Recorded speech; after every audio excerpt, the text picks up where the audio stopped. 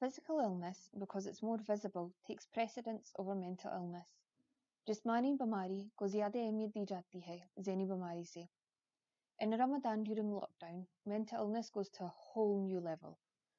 I'll try to explain based on my illness of anxiety and depression. मुझे कहते हैं in Urdu तशवीश. We know Ramadan isn't just about fasting, it's about worship. The effect fasting has is the depletion of energy. It's hard to explain how much energy is needed to focus on daily activities, including ibadah and worship. Feels like your head goes numb, your thoughts stop, you block out the world, your senses are in overdrive. You can't process what's going on around you, and it's like as if everything is alien, even yourself.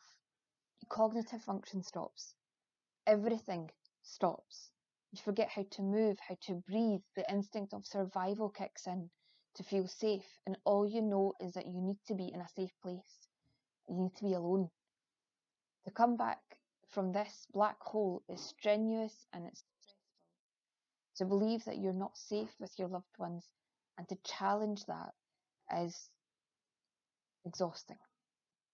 We know our Prophet Muhammad sallallahu alaihi wasallam experienced a period of depression, which was eased by the revelation of Surah Duha.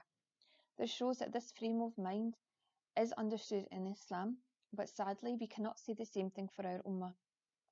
We are taught to seek help and ask for guidance. So I will make this crystal clear. There is no shame in asking for medical help for any mental health issues. इसमें कोई शर्मिंदगी नहीं होनी चाहिए कि अगर आपको ज़रूरत पड़े कि आप अपने डॉक्टर के पास जाएं मदद लेने के लिए.